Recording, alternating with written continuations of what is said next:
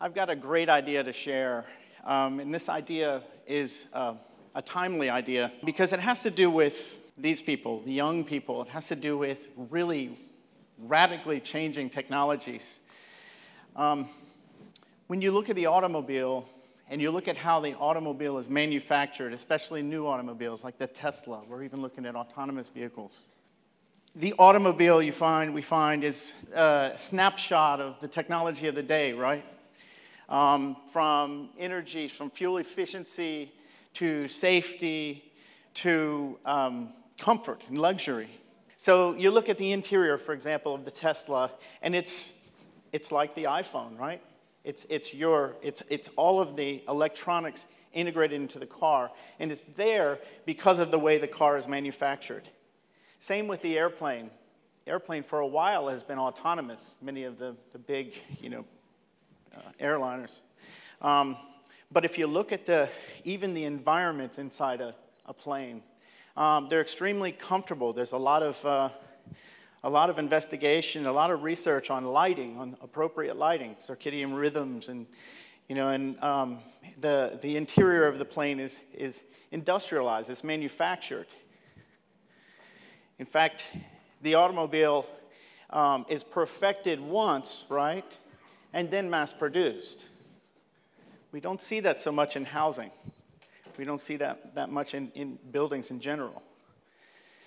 So the question is, can we grab a hold of this technology? Can we rethink the way we build buildings to embrace the technology that we have out here now with the CNC process and the manufacturing processes and apply it to building architecture? A few years ago, Corning Glass came out with this video. It was called A Day Made of Glass. And it was a really inspiring video. It was a walk through the life of a family, and it showed the Corning Glass products, but it was really about integrated technology in the home. But it didn't really exist. Now we're partnered with Corning, and we're actually making real-life houses of the future. Experiments where we're integrating technology into the home. But this is the problem. The construction industry has been so much of the same for so many years, and unwilling to change, to adapt, to embrace new technologies for building, because they're just set in their ways.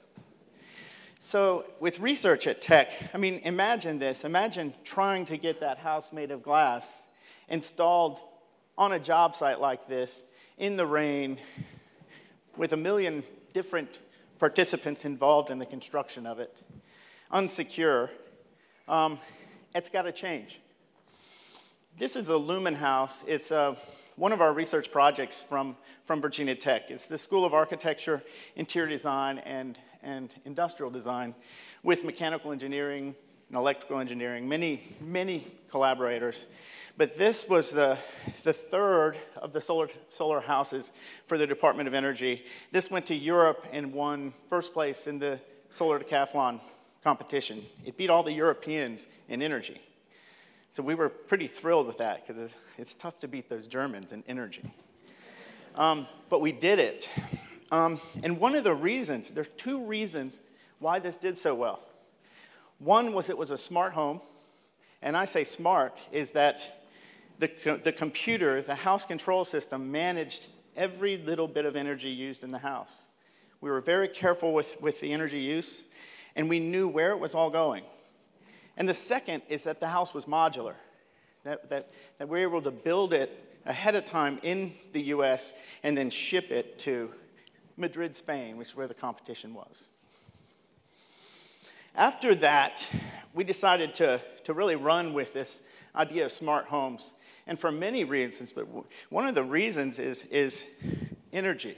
So in order to really make a net zero energy house, we have to rethink how we build it, because a net zero energy house is hard to do, and it takes some sophisticated electronics.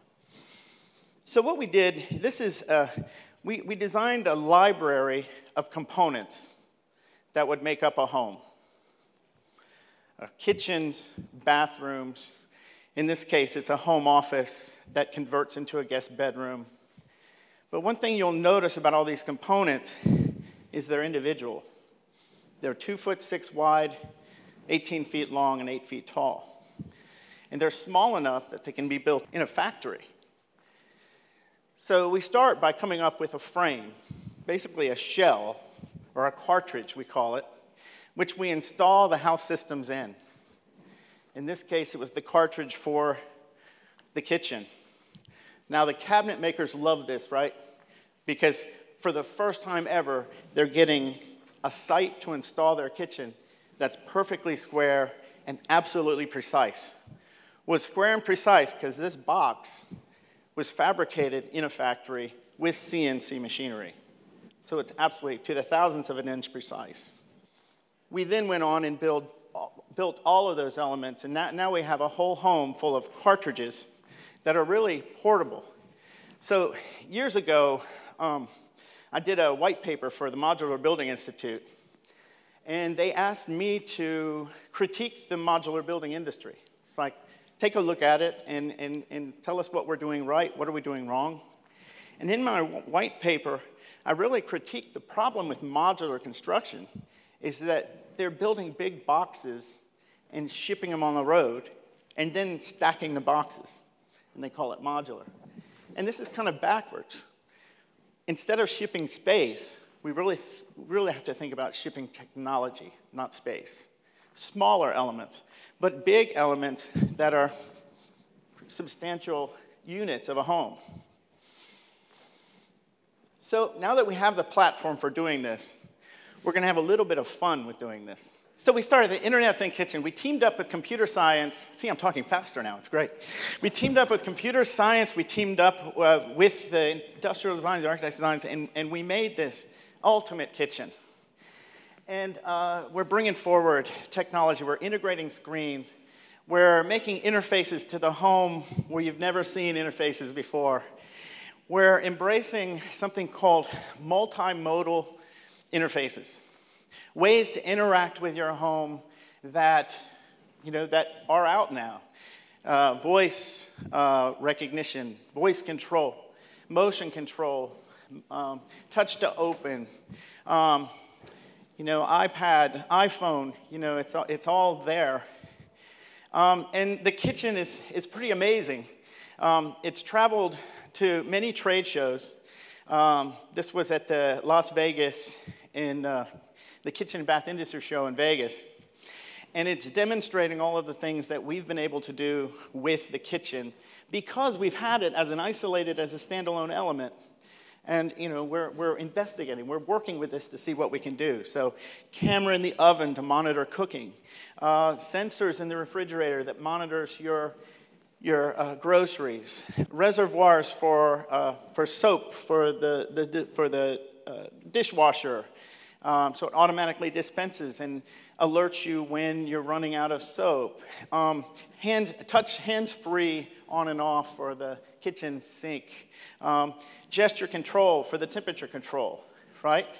It all sounds crazy, and it all sounds a little bit too much, right? But one thing I've noticed in working on this is that some great things are happening. Things with electronic and multimodal controls that might make a home much easier for a handicapped person to live in, or even a family with a handicapped person in there, because there's adjustability and things you can do. The other big issue with housing is the concept of aging in place. How do you design a home where the homeowner can live in it as long as possible without having to move out? And so we're discovering by building these prototypes how many opportunities we may find to make to integrate these technologies. But here's the thing. That kitchen that you just saw, as high-tech as it was, packages up like this. I like to say gift-wrapped. We then went on and the following year, 1 year later, we did the bathroom of the future. Here's where we're starting to get into these ideas of adjustability. The vanity raises and lowers. It recognizes you when you're in the bathroom. It knows who you are. and it will adjust your vanity height to your setting. The lower drawer under the sink can pull out, and it instantly becomes a handicap accessible sink. My son coming in, 7 years old, can touch the side. The sink lowers, he can brush his teeth. The lighting comes on, we have a smart mirror.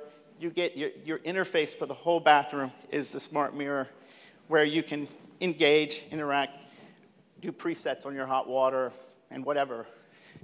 But also important is the house gives you information.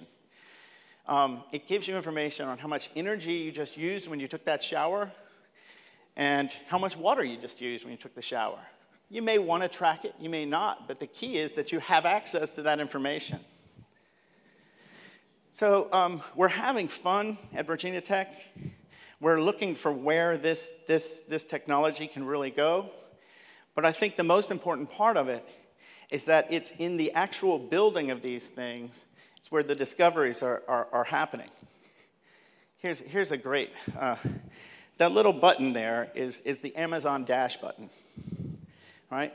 Before, when the soap for the dishwasher ran empty, before we had the house send you a text message to let you know that the soap was empty. And I remember giving a lecture on this, and I got yelled at. It's like, you know, I don't want a text message from my dishwasher, right? And I said, well, we've done better than that, because now we figured out how to activate the dash button. So it automatically orders the soap for you. You get an email, you know, so notification, but you know, this is fun. This is fun. We're integrating certain things. This is a way to keep the kids in the bathtub for more than 10 minutes, right? Videos, projected Netflix. And then, of course, there's a smart mirror with it. And the beauty of it, okay, back to the architecture of this, that's 2 bathrooms. That's the master bathroom and the guest bathroom that share a common plumbing wall. But it's full of the technology. Technology that can't be delivered on a job site in the rain with thousands of different subcontractors. We then went on and built the living room. This was exhibited in Atlanta at the AIA show. And this was all about light. So in one of the previous lectures, someone mentioned, make sure you turn the light off when you leave the bathroom. You don't even have to think about it anymore, because that light is off when you leave the bathroom. Not only that, when you leave the bathroom, the little cleaning Roomba robot makes its way around and cleans the floor after you, right? But this was about light. This is about now working with psychology and looking at the psychology of comfort of light and presetting light in the room based on the task you're doing. So a different kind of, you know, color temperature, Kelvin temperature, color and white light. Reading a book, working on a computer, watching TV, cleaning, vacuuming. So that the home starts to recognize these tasks you're doing and then responds to the proper light that you need. You know, with a lot of these experiments, we find just as many things we shouldn't do as things we should. But the discoveries are great. Here is that entire exhibition packed up. Because they're 2 foot wide, they fit on a flatbed truck, 8 foot wide, and 53 feet long. You get a whole house. So no oversized permits. So back before, where they're shipping big, clumsy boxes, we're now very efficient. As an experiment to test this idea, not on a smart house, but just on a regular house, myself and 2 students, little venture capital, little side investigation with our own money, we built this little house in Charlottesville. Some would say it's a big house. It's 2,200 square feet. 13 cartridges, 2 floors, right? 13 cartridges, upper floor, lower floor. Prefabricated them in a little warehouse, installed all our systems, all the electrical, all the plumbing, the tile work, the lighting, everything was there, even the appliances when it moved into place. And in one day, took about a month to install those. One day we stacked these. 8 hours later, we had a roof in place. And I like to call this building a house from the inside out. Right now, they come in, they'd stick frame the house. and you'd install all your systems. It's different now. Now you install your systems and build the rest of the house around it. There was the house. It was built in record time. It was sold for the asking price. So it was extremely successful. And it was just built by myself and two other guys, which was a, you know, if you put this in the hands of manufacturers, you're going to get much more efficiency. Here you can kind of see the cartridge that has the cabinets, but the infill walls around it close in the room. So it's really a hybrid of construction. It's the cartridge and then infill framing around. Quite different house, but this is a project that's slated to be constructed on campus at Virginia Tech at the big research park off 460. But we see this as a test cell building. It's a building that we're going to construct for exploring different types of cartridges. We're going to look at hospital rooms. We're going to look at hotel rooms. We're going to look at elderly care facilities, medium and high density housing, concepts of architecture of small space, like rooms that can convert. They're a living room by day, a bedroom by night. How do we live in the city in a 300 square foot apartment? You know, how do we make housing affordable, you know, in the city? It's just out of control right now.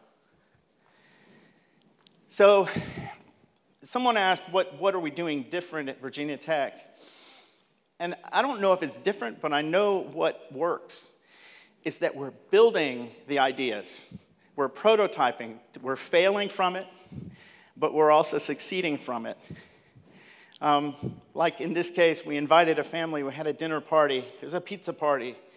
And we really observed, you know, how is it working? How does it work? What can we change? How can we improve it? The last story, the story I'll end on, and this takes the craziness to something that's really practical, is that text message that was sent when your soap dispenser was running low. Well, that soap dispenser is sitting on a scale, a weight scale, a sensor.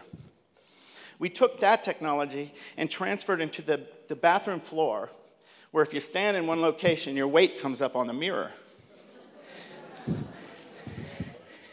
Okay, again, I got yelled at. Oh, what? I don't want my weight on the mirror. Say yes. But you know something amazing? When the bathroom detects a fall, it notifies a caregiver of whoever fell in the bathroom that something has happened. You may want to check in on grandma.